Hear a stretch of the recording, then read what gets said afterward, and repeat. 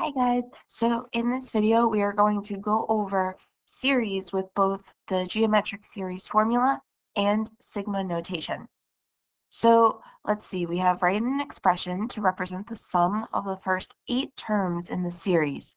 2, -6, plus 18, -54, using both sigma notation and the formula. So I think I'm going to start with the formula because that one's definitely easier. When they say use the formula, that is on your reference sheet, and that is the formula S sub n equals a sub 1 minus a sub 1 r to the n over 1 minus r. Now, when they're saying the first 8 terms, they're saying that n equals 8. The first term is 2, a sub 1, and then the pattern, let's see, this is geometric, so we're multiplying by a common ratio. The pattern is that we're multiplying by -3. So I'm going to put r equals -3. That means with the formula, s sub 8 equals a sub 1, which is 2. R is -3 to the 8th power. Please use parentheses. If you would like to put 1 plus 3 on the bottom or just 4, go for it. But that is using the formula. Now, with sigma notation, the first thing you need is the explicit formula. The explicit formula for a geometric sequence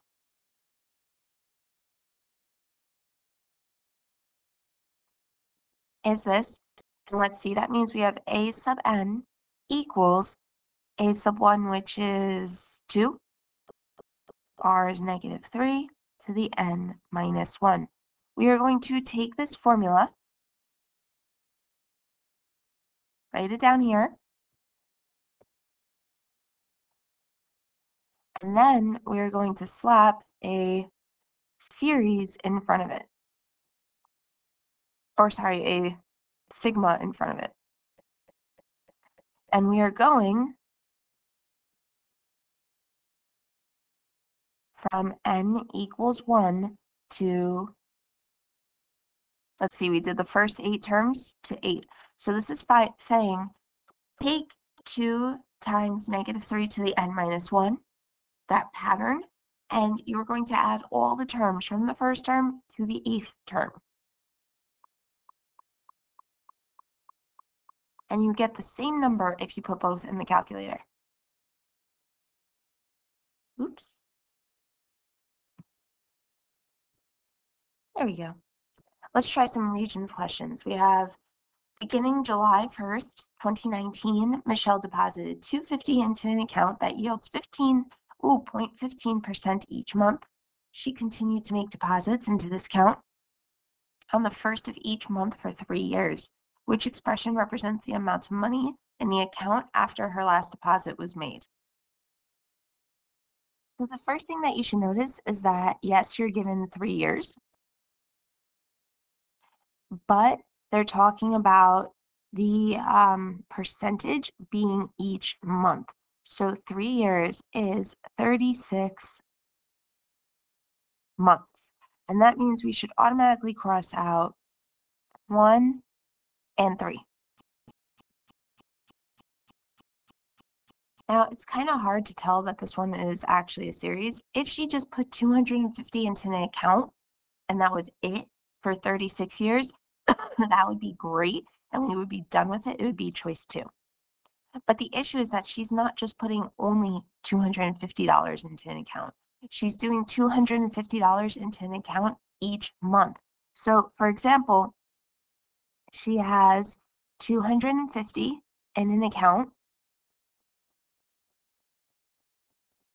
at the beginning of July, and she puts it into the account for what, 3 years? So that's 36 months.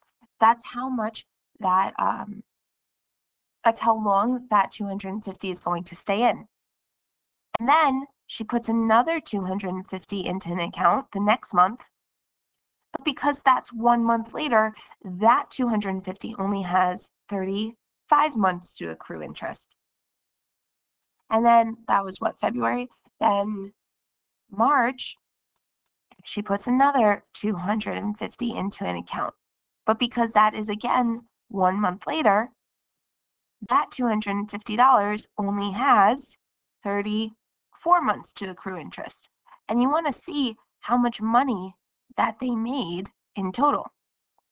So what I'm trying to show you is that this is really a series where you're adding up all the terms together.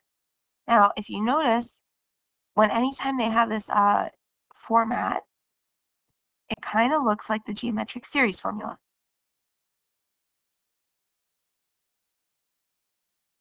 Where a sub 1 is 250, and you have your value of r is, first of all, you are increasing, so this is going to be 1 plus r, which is 1 plus your rate,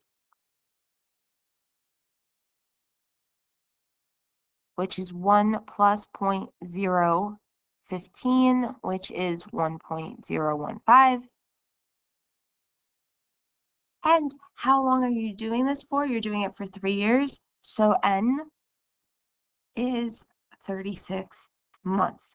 Now, I know this is going to June, but that's because they're counting July as the first. If you really went to June again, July is the first, a sub 1, not a sub 0 here. So because you're counting July 1st as your initial value, it's actually 36 months until you get to June. And if you did 37 months, that would be back to July. It's weird, but this is your only answer choice. You have a company fired several employees in order to save money. Ouch. The amount of money the company saved per year over the 5 years of the loss is shown in the table below. They want an expression that determines the total amount of money saved. So we have a sub 1 is 59,000, and n is 5. Let's see how much money they saved in total.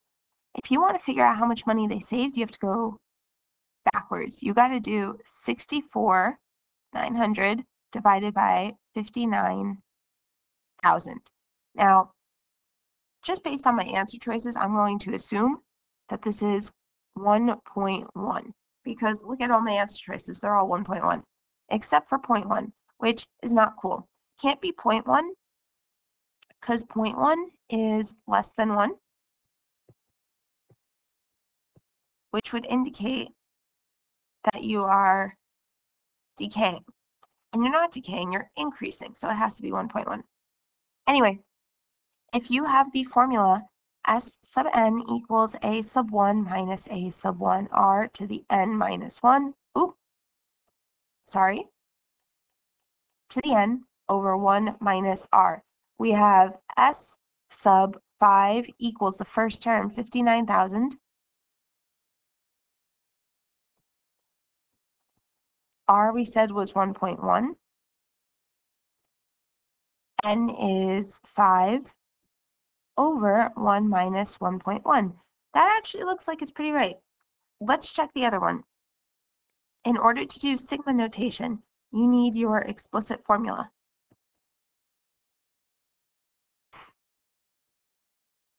The explicit formula is a sub n equals a sub 1 r to the n minus 1.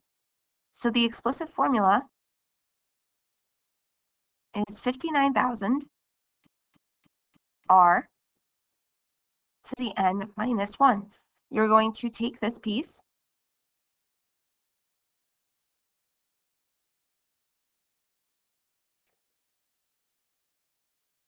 and you're going to put a sigma in front of it from n equals 1 to 5. So you can see that choice 3 is wrong because it's missing the n minus 1. So choice 1 is kind of our only option.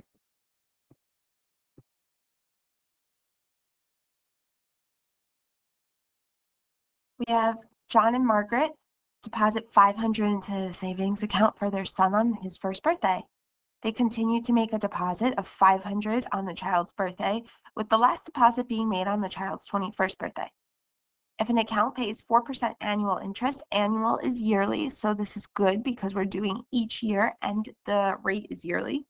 Which equation represents the amount of money in the account after the last deposit is made? So we have another situation like number 1, where you keep depositing $500 on each birthday. So the first $500 has all 21 years to accrue. The second $500 only has 20 years. The third $500 has 19 years. The fourth $500 has 18 years. And you want to add up all of these terms. And because you want to add up all of that money, that's what creates this and turns this into a series. So you have S sub n equals a sub 1 minus a sub 1 r to the n over 1 minus r.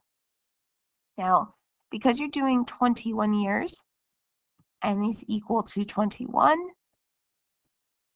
a sub 1 is 500, and because you're increasing, you're doing 1 plus the rate. 1 plus the rate is going to be 1 plus 0.04, and that's going to be 1.04. So let's see what we get. We get S sub 21 equals 500 minus 500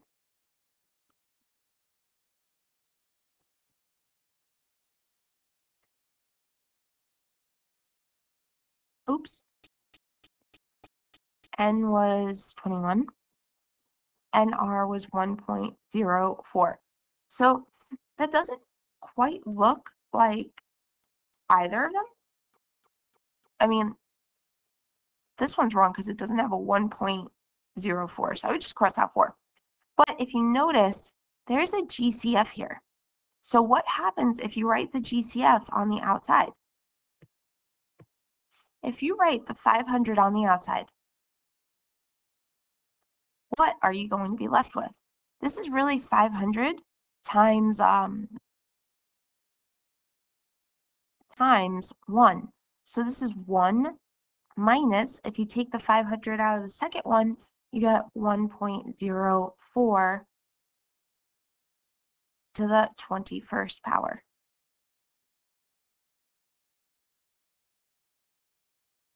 So this one was a bit harder because you had to notice the GCF of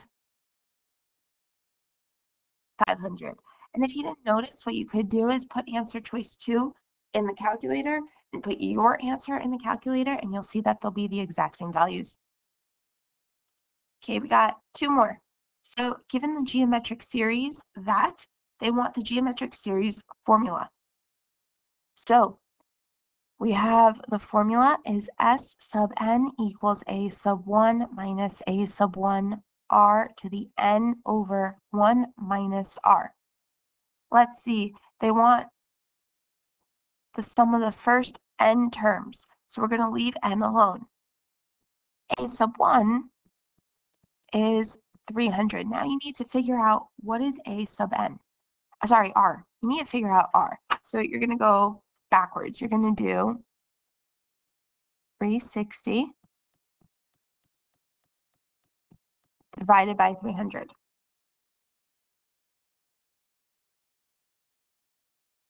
Which is 1.2. And then you're going to go backwards again. And you're going to double check yourself. 432 divided by 360. And that is also 1.2. So that means that r is equal to 1.2. Oops. There we go. So I have S sub n equals a sub 1, which is 300, 1.2, n over 1 minus 1.2. This is your first piece. They just wanted the formula. And if they wanted sigma, they would either say sigma or summation notation. Now for the second piece, they want you to use the formula to find the sum of the first 10 terms. So they're saying let n equals 10.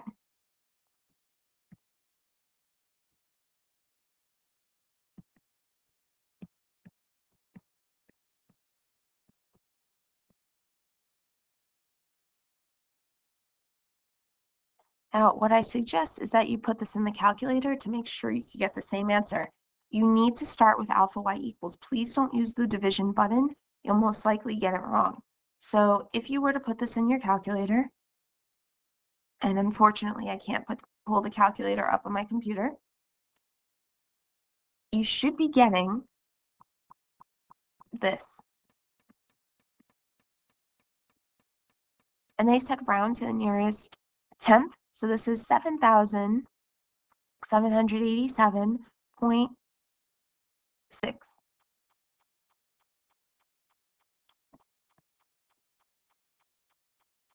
All right, last one. We have the initial push of a child on a swing causes the swing to travel a total of 6 feet. Now, because they said initial, that sounds like a sub 1 equals 6 to me.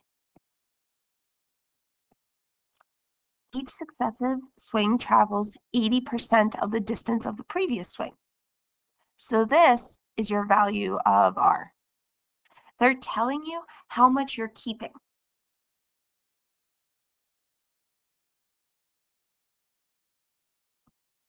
So usually they tell you how much you're losing. And if you're losing, that would be the rate. It'd be 1 minus the 20% is that you're increasing 80%. But here they're just flat out saying you're keeping 80%. You don't have to do anything with it. They want you to find the total distance. So total to me means series, the nearest hundredth of a foot a child travels on the first 5 swings. So n is equal to 5. We have, because it's a series and you're adding everything up, you could use the geometric series formula, probably the easiest thing to use.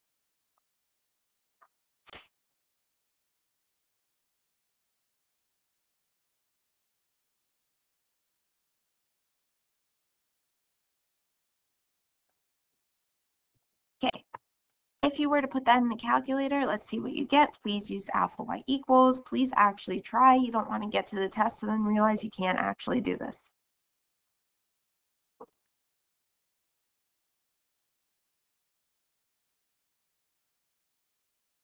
I'm getting 20.1696, and they said to the nearest hundredth, so that should be 20.17.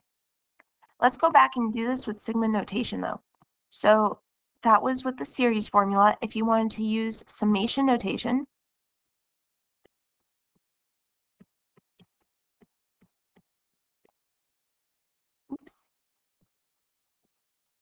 or sigma,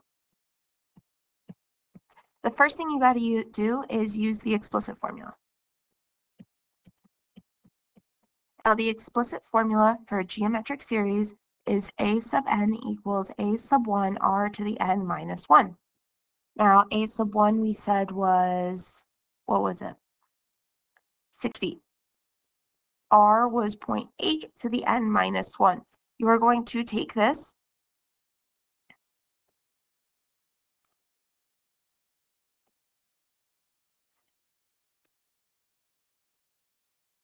and you're going to put a sigma on the outside. You're going from the first term all the way up to the 5th term. And notice how I have n and n. My variables match. You need to make sure they're the same thing. In order to do this in the calculator, you're going to go to alpha, window, choice 2. Oh, this was step 2, sigma.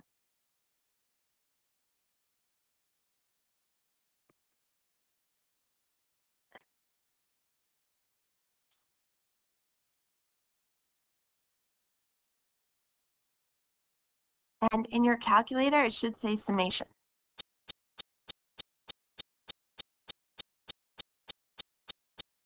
Okay. In your calculator, you have to use x because you don't have n. And let's see, we get